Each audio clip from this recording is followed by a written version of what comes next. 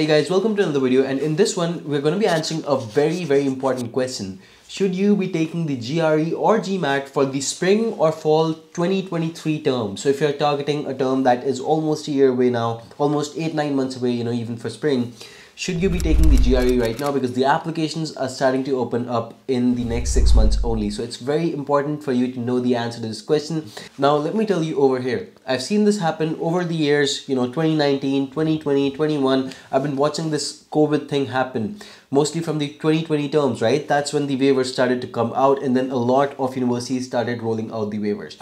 So the short answer would generally be that it depends on your constraints and program requirements. What are your constraints? What kind of location-based constraints you have? What kind of universities do you want to get into, etc., right? And on top of that, your program requirements. If your program mandatorily requires a GMAT or a GRE, you can't do much about it, right? So that's basically what we are going to be evaluating over here. Before I get to the actual cases, we're going to be taking 3 cases over here. I'm sure that most of you would be able to relate to at least one of these cases. But before that, I want to tell you about a list we have compiled of over 50 universities right over here. In the article section on YMGrad.com, you can see right here, universities waiving the GRE GMAT in USA due to COVID-19. Now this list over here, I think it has about 55 universities, 55 good universities that have waived off the GRE and the GMAT for the most part, okay?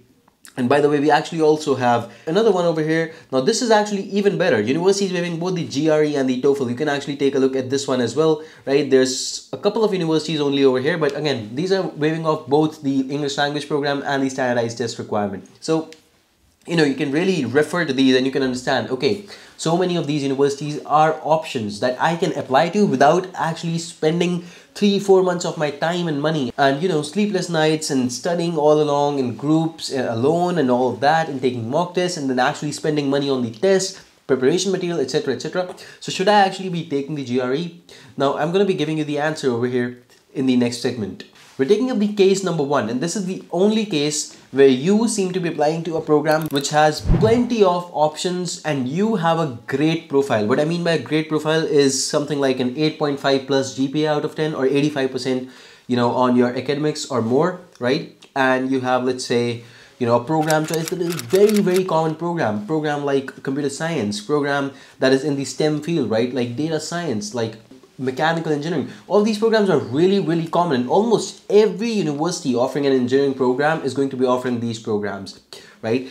So when you're targeting such universities, right, where you really don't care about the ranking of the university, or you really don't care about the exact brand name of the university, and you're flexible in your approach. Okay, I can apply to almost, okay, if not rank 21, I'll go for rank 25. That's fine. I don't care. Rank 25 is waiving off the GRE, I'll go over there. Or rank 23 is waiving off the GMAT, I'll go over there. I don't really have a personal belonging that I feel towards rank 21. If you are like that and you have a great profile, great program that you're going for, again, a lot of universities are offering it, in that case, you can actually skip the GRE. And this is the only case where I'll recommend you to skip the GRE, by the way.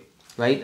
When I say GRE, of course, I mean GRE or GMAT, depending on your program requirements. But again, you can skip it if your profile is amazing and if you're very flexible about the university that you go to. Now coming on to case number 2, this is where most of you guys will fall into, okay? And that is when you're applying to options which are very limited, okay? For some reason, I'll talk about those, why they're limited.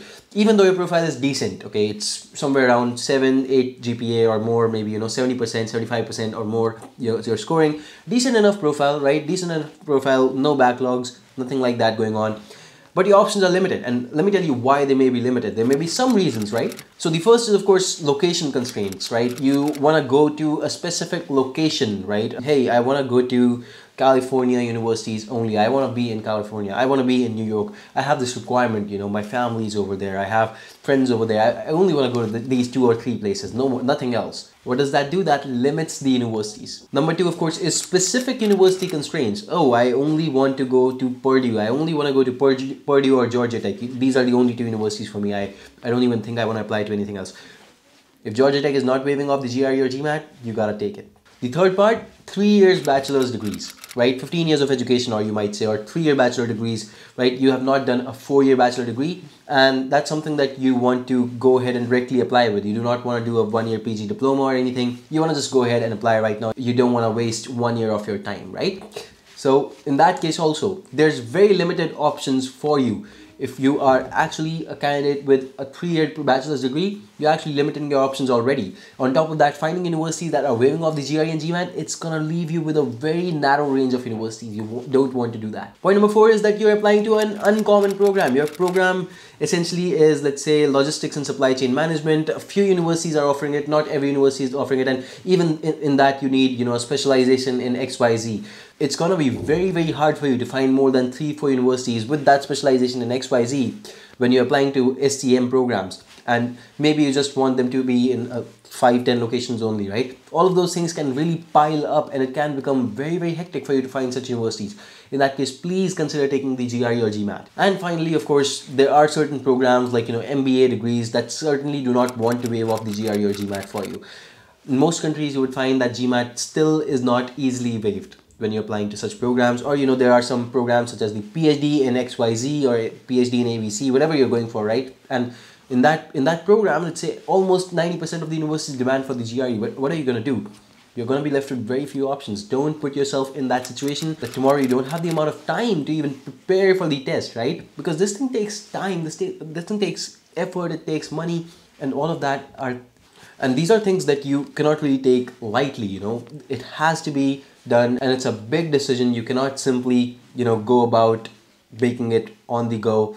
You really have to think hard about this. So in all of these cases where, your program may be, limiting you, or basically, you have a decent profile, but you still want to apply to universities and you really don't want to limit your options, or you have some other constraints, always, always, always be prepared and take these tests. This is my personal recommendation to you.